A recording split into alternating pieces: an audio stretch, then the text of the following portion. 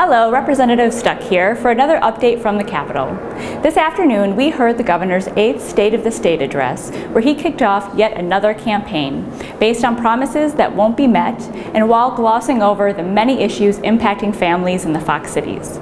During the last year, the governor has pledged a combined $4.47 billion in state and local taxpayer money to one foreign corporation, the largest corporate welfare program to a foreign company in United States history, on the promise of building a factory and creating jobs.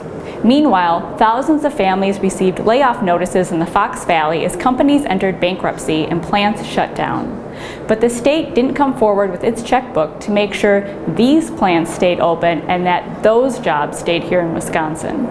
Last year, groups from all political stripes rallied around the cry of "just fix it," asking for the governor to roll up his sleeves and to come up with a long-term funding solution for our transportation infrastructure. Instead, he dug in his heels, and we continue to rely on borrowing to fund transportation while the project backlog continues to grow. This year, the governor announced spending millions in ads in Chicago to help bring young professionals and recent graduates back to the state.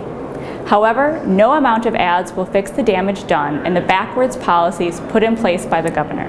As young professionals, we value a strong public education system and we value public transportation, which is why I put forward the Fox Cities RTA bill.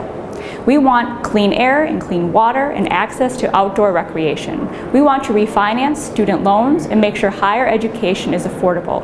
We want an inclusive community which celebrates diversity, not one that rolls back discrimination protections. The state of our state is in rough shape. We are more divided than ever before. The last 8 years are the result of feeding off divisiveness and resentment, not about bringing our state and our communities together.